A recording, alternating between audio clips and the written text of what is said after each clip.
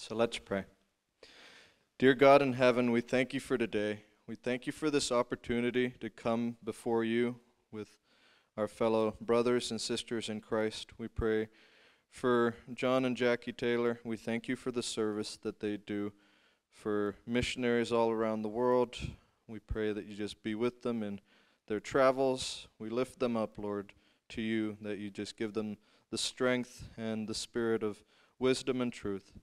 We thank you for who you are, Lord. We pray that you just speak through me today. May your spirit just touch the hearts and minds of everyone who is here and listening. We pray this all in Jesus' name.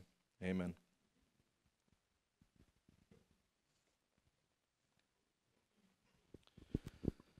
So last week, Pastor Robin spoke on an 8-point sermon. So I figured this week I'm supposed to do a 9-point sermon. And Jay, we're waiting for a 10-point sermon from you. No, I'm just doing a 3-point sermon. It's all right. Here at Oxford, like Pastor Robin said, we're starting a new series, and it's going to have a variety of speakers. So you won't have to see me. You won't need to see him, well, most of him. But the big idea for this series is that Scripture alone teaches us that salvation is by grace alone, through faith alone, in Christ alone, for the glory of God alone. And I'm honored to get to go first. So today we're going to be looking at 3 cornerstone questions that every Christian should know how to answer concerning Scripture. What is Scripture? How can we trust Scripture? And how can we use Scripture? So the big idea for today's sermon is the Bible is the trustworthy truth about God from God. So the first question, what is Scripture? So we'll start by looking at John chapter 1, 1 through 18. In the beginning was the Word, and the Word was with God, and the Word was God. He was with God in the beginning. Through him all things were made. Without him nothing was made that has been made. In him was life, and that life was the light of men. The light shines in the darkness, but the darkness has not understood it. There came a man who was sent from God. His name was John. He came as a witness to testify concerning that light, so that through him all men might believe. He himself was not the light. He came only as a witness to the light. The true light that gives light to every man was coming into the world. He was in the world, and through the world, and though the world was made through him, the world did not recognize him. He came to that which was his own, but his own did not receive him. Yet to all who received him, to those who believed in his name, he gave the right to become children of God, children born not of natural descent, nor of human decision or a husband's will, but born of God. The Word became flesh and made his dwelling among us. We have seen his glory, the glory of the one and only, who came from the Father, full of grace and truth. John testified concerning him. He cried out, saying, "This was he of whom I said, he who comes after me has surpassed me, because he was before me." From the fullness of his grace we have all received one blessing after another. For the law was given through Moses. Grace and truth came through Jesus Christ. No one has ever seen God, but God the one and only, who is at the Father's side, has made him known. And we'll also take a quick little gander over at John 14, verse 6.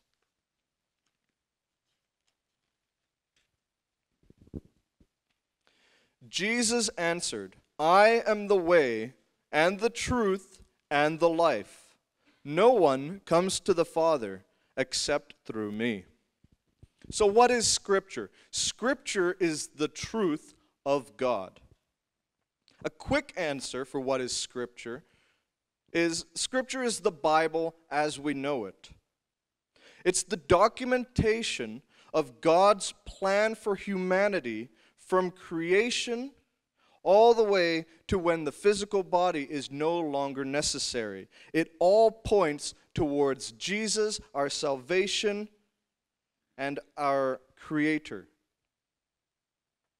Scripture doesn't just apply, though, to stories and teachings concerning Jesus. There's also poetry and songs in Scripture. There's prayers, covenants, curses, parables, prophecies, and laws.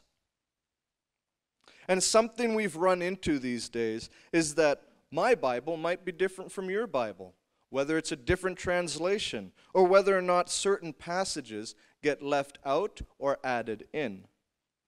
So, how do we know which Bible is Scripture? Do we get to pick and choose what we like so everyone can have their own Bible and their own truth and their own Scripture? Interesting questions, but we'll carry those on into the second segment. So the second question we have is, how can we trust Scripture? And so let's turn to Ephesians 1, 11 through 14.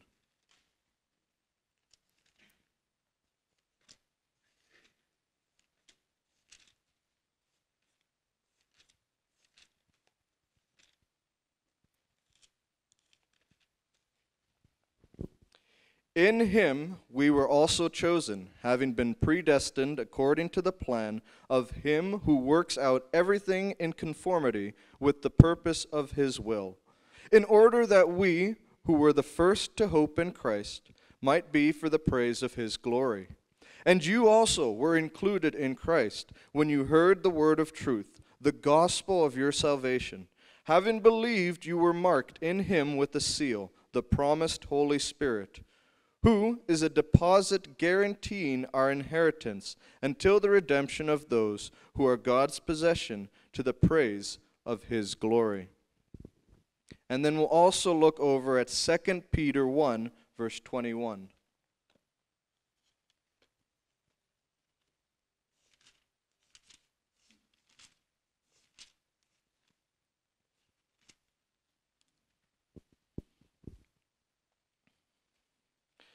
Through him you believed in God, who raised him from the dead. Oh, wrong Peter. Sorry.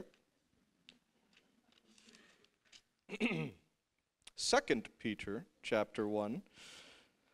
For prophecy never had its origin in the will of man, but men spoke from God as they were carried along by the Holy Spirit.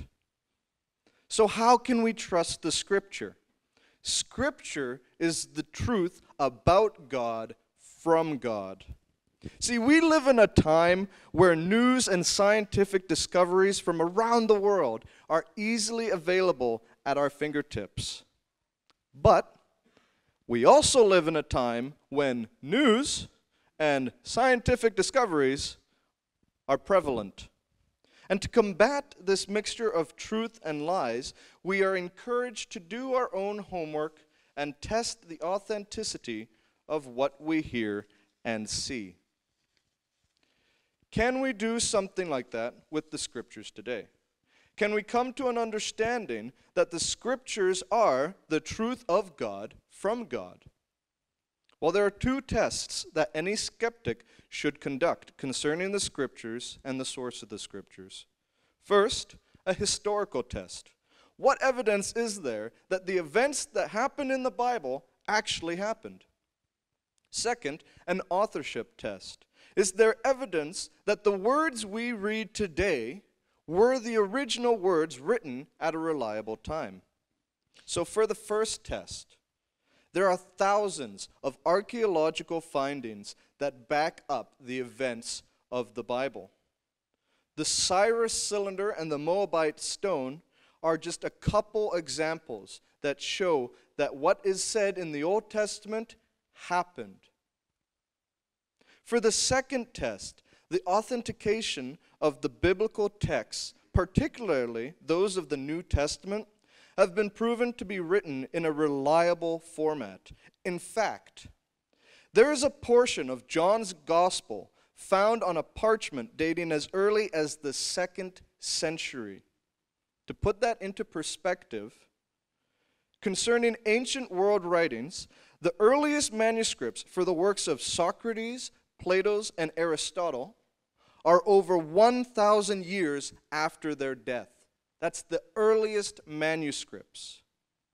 F.J.A. Hort, a biblical text scholar, said that other than grammatical and spelling differences, no more than 1,000th part of the New Testament differs from earlier manuscripts. So there is archaeological evidence that the events of the Bible happened. And there is textual evidence that the words of Scripture have remained the same. So let's go back to those questions that popped up at the end of the first section. My Bible is different from your Bible. How do we know which Bible is Scripture? The same test that we're supposed to do with news and scientific discoveries can apply to understanding what portions of the Bible are reliable. Test everything you hear about God against the Word of God. 1 John 4, 1 through 4 says it plainly.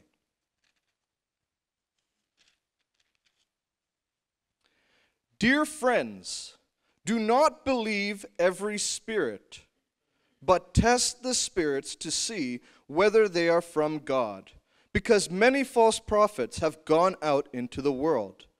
This is how you can recognize the Spirit of God. Every spirit that acknowledges that Jesus Christ has come in flesh from God, every spirit that acknowledges that Jesus Christ has come in the flesh is from God. But every spirit that does not acknowledge Jesus is not from God. This is the spirit of the Antichrist, which you have heard is coming, and even now is already in the world. You, dear children, are from God and have overcome them, because the one who is in you is greater than the one who is in the world. The Holy Spirit guides us to truth. Prayer and meditation help us to hone in on the Spirit's guidance to the truth of God from God. Scripture is the truth of God from God. So the third question, how can we use Scripture? If you'll turn with me to 2 Timothy 3, verse 16. 16 and 17. All Scripture is God-breathed and is useful for teaching, rebuking, correcting, and training in righteousness, so that the man and woman of God may be thoroughly equipped for every good work. Let's also look over at Psalm 119. Good luck finding Isaiah 119. It's one of those non-existent books we need to be on the watch for. Psalm 119. I'm confusing myself, but we'll get there eventually. Psalm 119, 103 to 106. How sweet are your words to my taste, sweeter than honey to my mouth. I gain understanding from your precepts, therefore I hate every wrong path. Your word is a lamp to my feet and a light from my path. I have taken an oath and confirmed it, that I will follow your righteous laws. So, in 2 Timothy 3, we saw that we can use Scripture for teaching. Last summer, we went through the chapters of Acts, and we heard a wonderful sermon about Philip meeting the Ethiopian. By God's guidance, Philip met a man who could not understand the Scriptures he was reading. And so Philip taught him not just what the Scripture said, but also helped him understand how to understand Scripture in the future. The gift of the Holy Spirit guides us, even when we don't have Jesus in person to guide us through the Word. Another use for Scripture is the rebuking. In Matthew 21, we read that Jesus overturned tables and disrupted businesses at the temple. He rebuked the sellers there, saying, "You have turned the house of God into a den of thieves," quoting from a passage they should all know, Jeremiah 7, verse 11. Another use for Scripture is correcting. And it takes a little while, in my mind at least, to figure out what's the difference between rebuking and correcting. Well, I think Matthew 5 shows us the difference. See, Matthew 5 is what we call the Beatitudes. It's where Jesus says, "You have heard it said, but I say to you." See, Jesus corrects the misunderstanding people have concerning the laws given to Moses. The Pharisees, Sadducees, and other religious rulers, they were so concerned about the letter of the law that they took it a step further and added their own letters of the law to prevent them from getting to the letters of the law. But in doing that, they completely rejected and missed the purpose of the law, the spirit of the law. And that's what Jesus did in Matthew 5. He corrected the teachings that these Israelites had heard from their religious leaders. And finally, another use for Scripture is training. And reading through the Gospels of Mark, Matthew, Luke, and John, we get a clear picture of how Jesus trained his disciples. He used parables. He gave them signs. He explained passages of Scripture to them and anyone else that would listen. He wanted his followers to be prepared to follow him and his example even after he was taken back to heaven. So Scripture is designed to guide people to God. I want to close off the main portion of this sermon by looking at Ecclesiastes chapter 3, verses 1 through 8.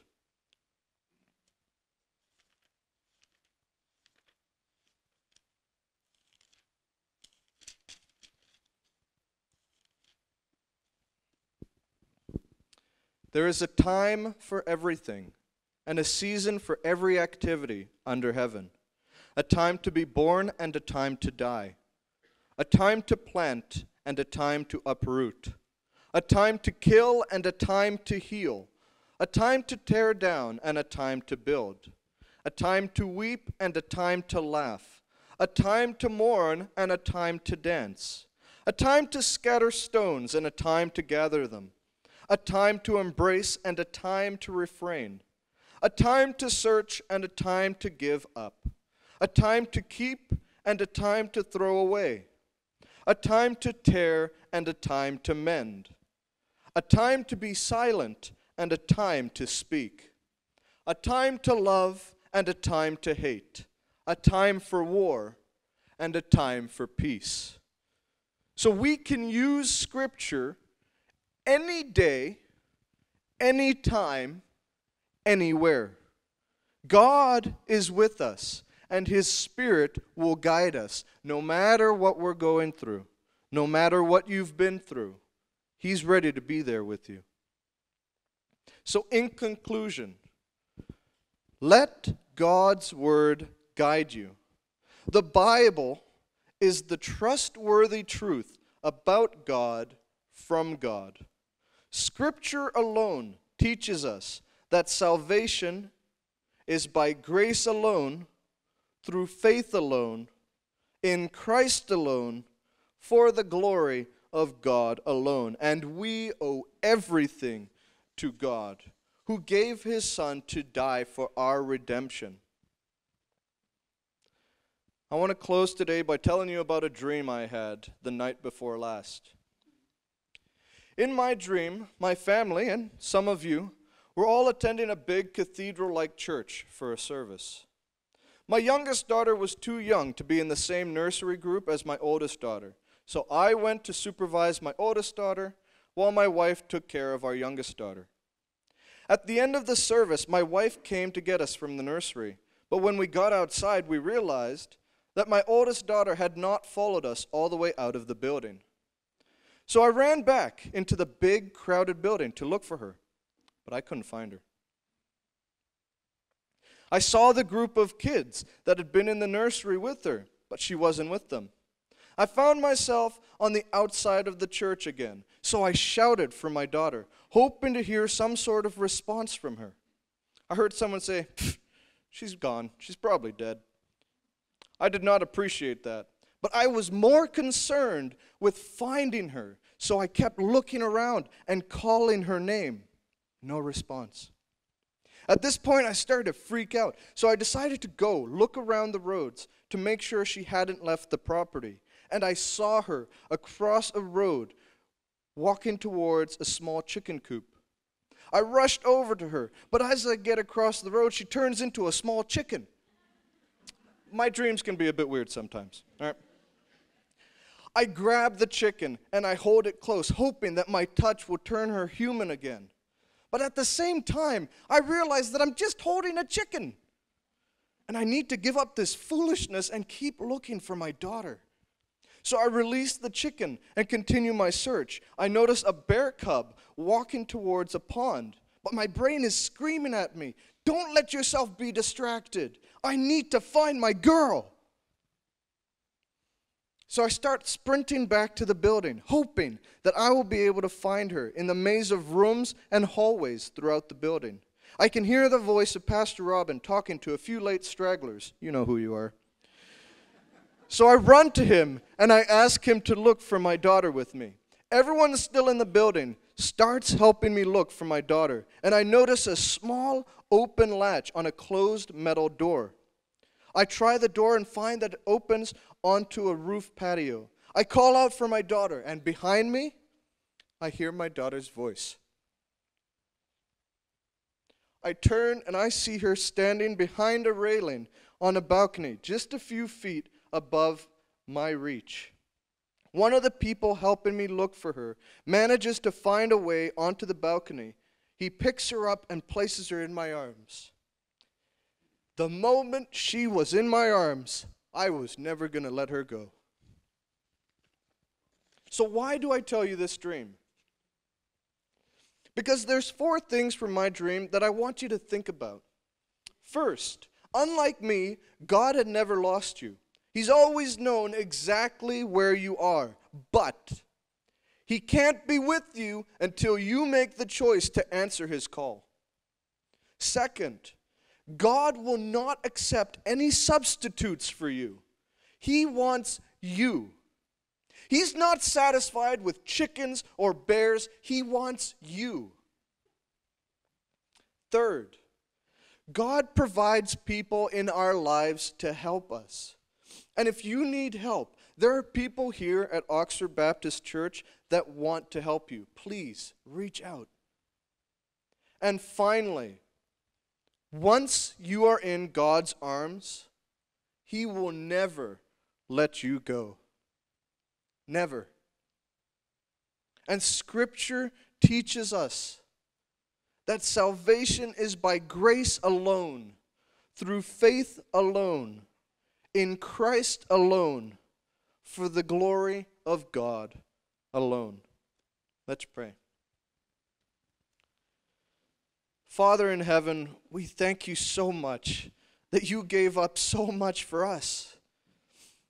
You were not willing to accept sacrifices of animals. You were not willing to accept 1 or 2 humans. You want all of us.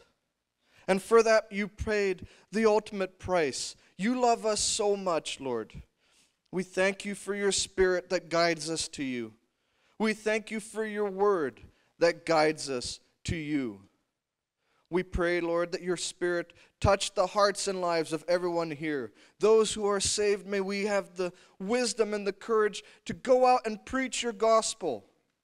And to those who are missing you, Lord, may we have the humbleness to break down, confess our sins, and let you take charge of our life. Thank you, Lord, for the freedom we have in this country to serve you openly. And we pray for all your children that are in closed countries, that you give them the wisdom and the strength to serve you wholeheartedly so that your world may be known. In Jesus' name, amen.